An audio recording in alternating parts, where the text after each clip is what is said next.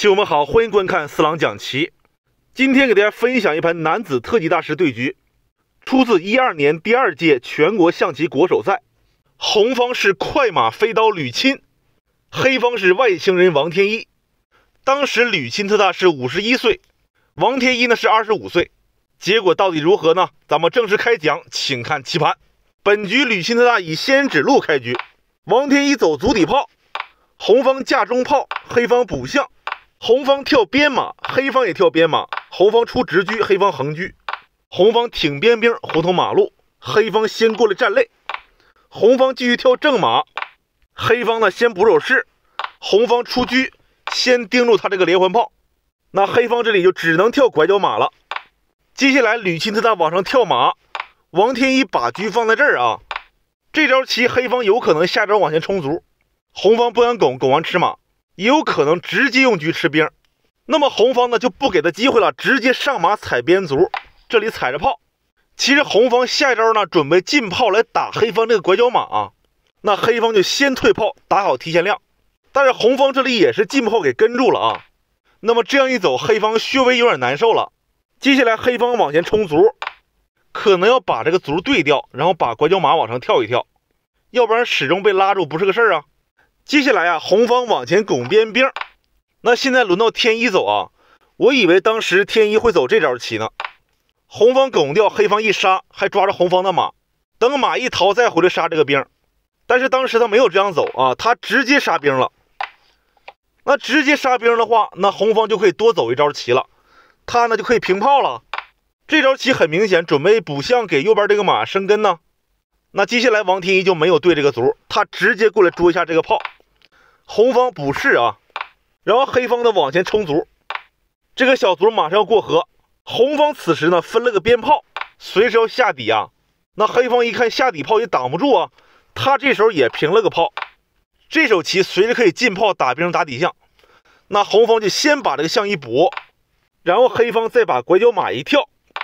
现在红方捉马没用啊，黑方可以这样保马，这抓不死啊。当时啊红方就直接缠炮下底了。那黑方一看你攻你的我攻我的吧，他也往前冲卒过河了。红方这时候进车捉马，黑方进炮保马。接下来红方把车往这一点，那这手棋里面就有个陷阱啊，这里黑方不能退炮打车，这里红方呢可以躲车，但是红方这里有更凶狠的招法，可以炮打底士。打完士以后，这个炮也打着黑方的车，这个棋你怎么换都是红方合适，最起码人多吃个士啊。你要是用士吃炮，那红方不也吃炮吗？那你要是先打车，那红方也打车啊。而且这里还带将呢，肯定不行啊。那黑方如果用这个车砍炮呢，这样走更不行。那红方先把车打了，打完以后还打着车，那这棋搞不好俩车都丢了。好吧，我们看实战啊。当时呢，红方把车往这一点，黑方并没有打车，他置之不理，继续往前冲卒啊。哎，你玩你的，我玩我的。接下来红方选择平兵，这手棋呢很明显，下招准备平兵拱黑方这个炮，但是黑方拿这个兵呢还真没招。现在黑方呢平过来没法抓啊，不是马脚就是象口。你要是这样抓，那红方往前进呢，这个棋也不是很好走啊。当时王天一就不管了，他走个啥呢？他把车放在这儿，这招棋呢算的就比较远了啊。接下来呢，红方平兵拱炮，那黑方就用象把兵吃了，红方用马给象踩了。踩完以后，黑方捉一下马，红方往上跳，然后再进卒拱下炮，红方把炮退回到底线。这时候把炮往这边一甩，这招棋呢主要是防止红方随时炮击底士的凶招。那现在黑方不是少象吗？红方就直接沉车下底，准备炮击底象闷杀。关键这个棋吧，黑方还不能称士出将啥的，不然打底象不抽车了吗？那这怎么办呢？哎，别说王天一还真想出了一招啊，他选择重炮保住底象。而这样走，虽然说红方没有抽车，但是呢他还是可以吃掉一个大子啊。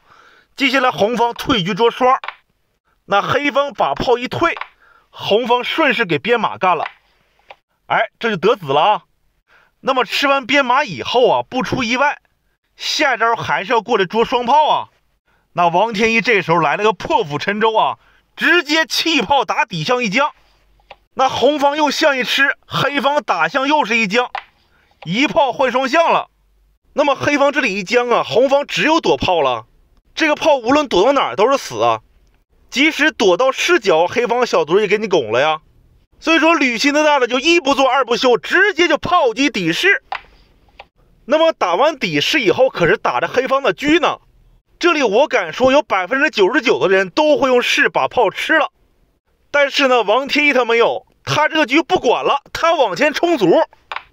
这招棋我琢磨了一下，它是这么个意思啊，就是说如果红方你打车，那黑方也用象踩车，哎，形成这么个局面。那我们再回到前面啊，好，棋友们回到这儿啊，这里当黑方冲卒的时候，他并没有打这个车。那么这里啊，他走出一招惊天妙手，凌空现车，一招毙命。走到这里，王天一就认输了。那这个棋怎么就毙命了呢？首先我们看一下黑方怎么走啊。这里黑方最顽强的，他只能用士吃炮啊。然后红方把这个小卒一吃，抓着黑方这个炮。这里黑方最顽强的，只能说平过来对炮啊。红方一打呢，黑方平过来捉双。但是红方可以不打，他可以往上跳。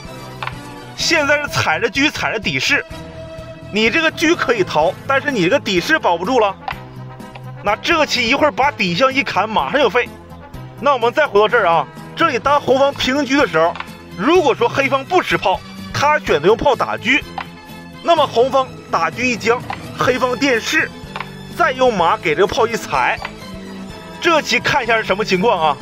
现在红方一车双炮双马，黑方只剩一车一马了，所以说投降的也是非常无奈的选择。好了，棋友们，棋也讲完了，一切呢也该归于平静了。棋友们别忘了点波赞，我们下期视频见。